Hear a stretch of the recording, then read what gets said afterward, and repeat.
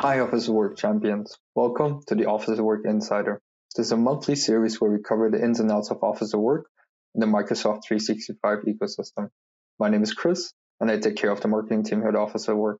So let's get started with our CEO, Martin. What have you got in store for our Office at Work champions today? Yes, I picked out a few topics that we shipped just lately. The first feature I want to show you is the user photo feature. A photo like here, how do you do that? I've got a sample template here, which is very simple. My goal now here is to insert a user photo picture in front of the name.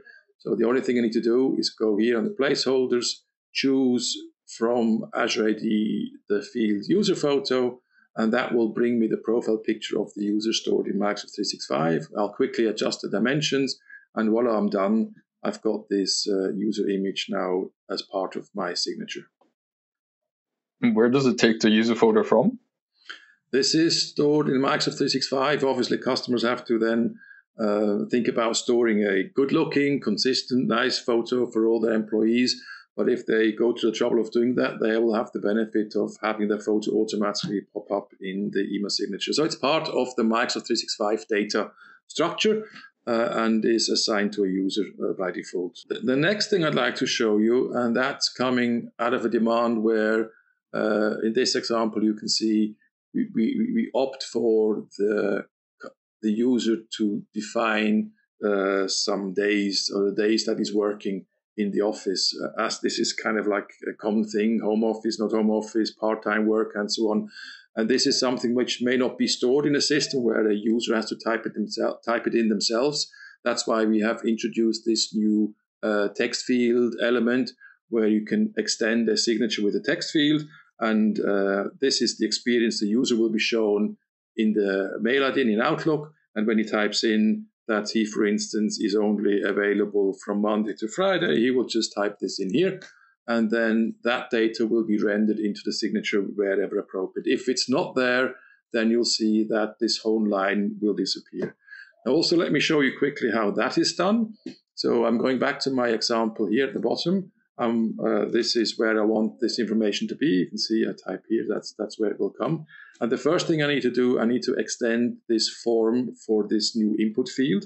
And to do that, I will just go and say add element, text field, and I'll say this is called workdays. I'll give it a label like workdays. I think that's already enough. By having this, people can type something into the field. So I'm just going to do that. I'm also going to write Monday to Thursday. But now it's not being used in the template yet, so I need to put in a placeholder for that. So I go on the placeholders, and you see this placeholder menu got extended by any input field that you define here or form field. If I click here, then you'll see that this information is represented here. So you're completely free in how many fields and you want to use and how you want to order them and so on. As a little outlook, what's going to happen in the near future, maybe you've seen here that we've also got an organization picker where you can pick a organization unit, and that will then also have an influence on your signature. This is something that's coming very soon. It's a preview feature, but soon you'll see here also an option to add a SharePoint input field. So along with the mail signature, we also introduced a new feature for the wizard. This is Word. This is our standard wizard. Users that are using this will recognize this. Whenever you create a new document, the wizard by default will set all your data as you wish. But let's say if you have a role where you're writing documents for someone else, for instance, your boss, and you don't want to go through here and say contact person is my boss and signature person 1 is my boss, and I'm going to co-sign it with him and so on. You'd like to make those settings or store those settings in a profile kind of way and just apply them. That's exactly what we did. So if you look at this document here, the contact person is me, the signature one is me, and there's no signature 2. Now, just by going onto my account icon here, I can choose a second, or I can choose a different profile. I've got my profile here, which has a star, which means that's going to be applied every time I create a new document by itself. But if I, for this document, want to change it, I just click on that one. And now that profile gets applied. And I've got now my boss's name as a contact person. He's going to be the signee number 1, and I'm over here signee number 2.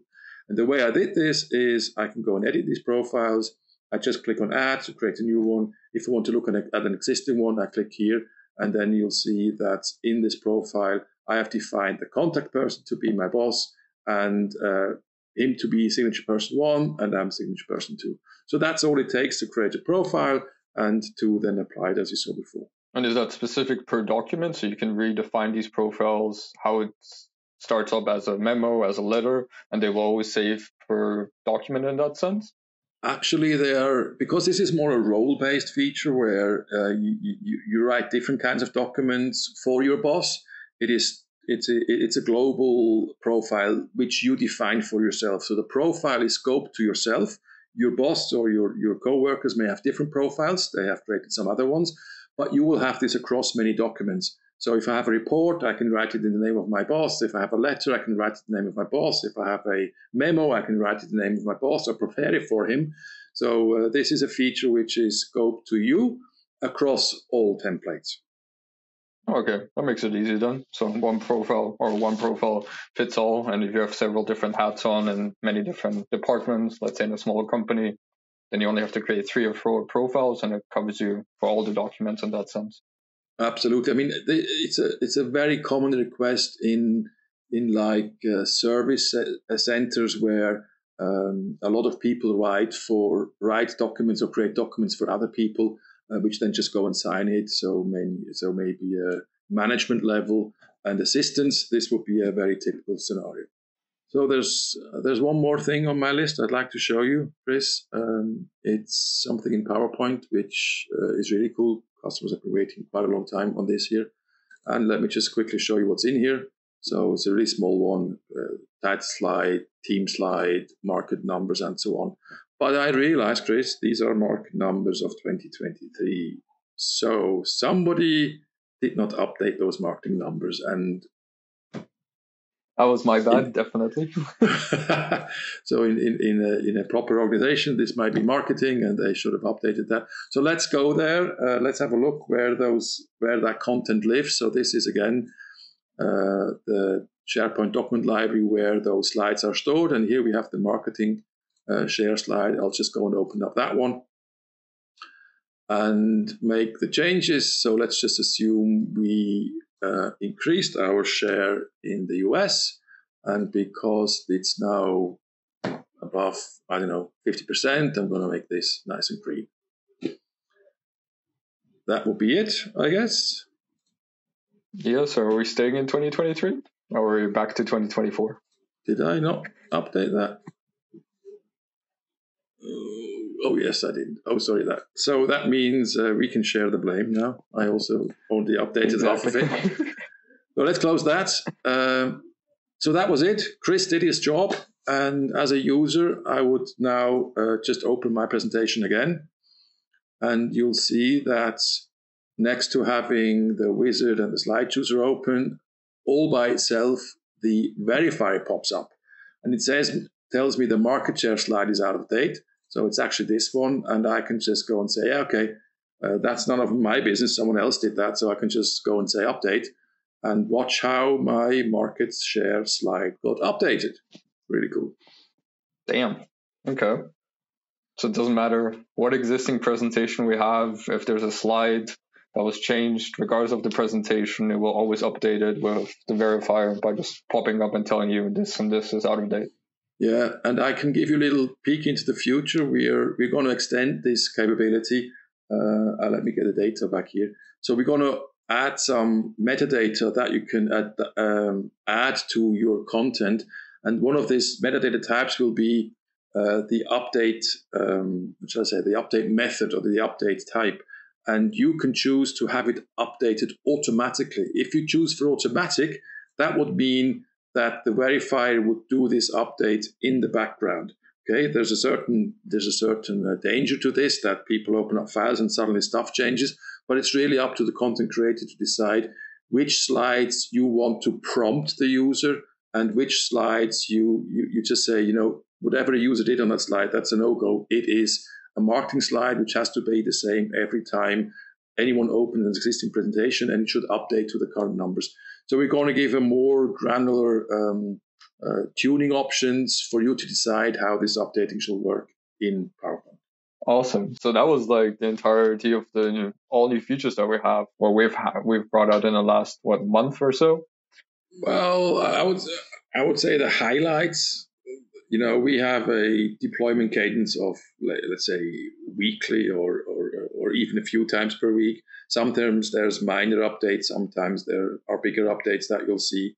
And that's the whole point of this show here, that we can kind of show bigger pieces which have been done, maybe also hint in what's coming, just to prepare our customers or our office work champions in a way that they can best use all of our products. Awesome. Well, you already hinted at it, what you said of what's coming. So is there anything that we have on the horizon? Yeah, we have set a few goals for 2024. One of them, we should be bringing out a new add-in fairly soon. It's called Formatter. It's all about being able to have a central style sheet that can be applied onto a document. We have a lot of plans for that. It will be very, very simple when it comes out. At first, it will be for Word only, but it's like starting this new adventure of managing styling and offering users a easy and consistent way of styling documents. Of course, this is built on top of that. Styling is already part of every single Office document. Office documents have colors and fonts and stuff defined, but it's more that some companies have like two communication scenarios, like internal or external, or correspondence and reporting, and that will make it easy to switch the styling on an existing document between two different things. And I'm very eager to see that hit the marketplace. I'm predicting a slower start because the feature richness isn't that great, but over time, I'm pretty sure this will be something a lot of users will love because it makes formatting so easy. Yeah, because eventually I think it will also, I guess, integrate with other Office at Work apps. Let's say, I don't know, the Verifier or something where they can verify if the styling is up to date, especially for brand management. From my perspective, it would be really interesting just to see that come to life. Yeah, absolutely. So we are gonna bring this formatting idea into many of the add-ins. We will start with its own add-in where you can actually select the style sheet. But of course, we will connect it to the wizard where when you choose a specific brand or a specific location, that can come along with a different style sheet.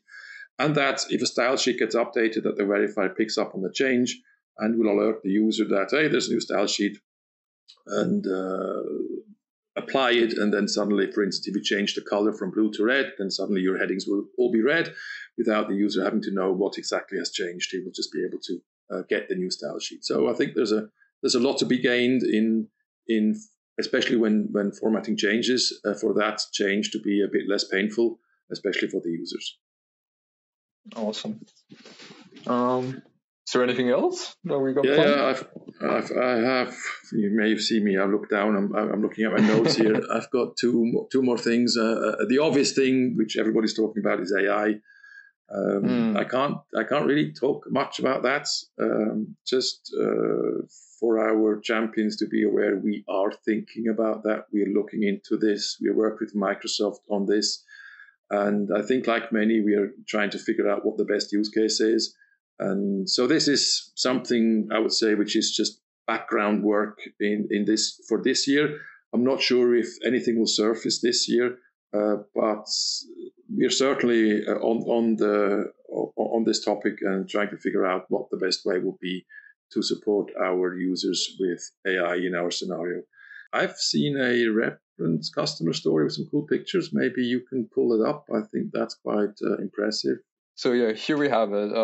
One of our clients, Pilatus, who's an aircraft manufacturer right from Switzerland, we've been helping them with strengthen their brand identity, and we've done so that they do in every document and every presentation they have.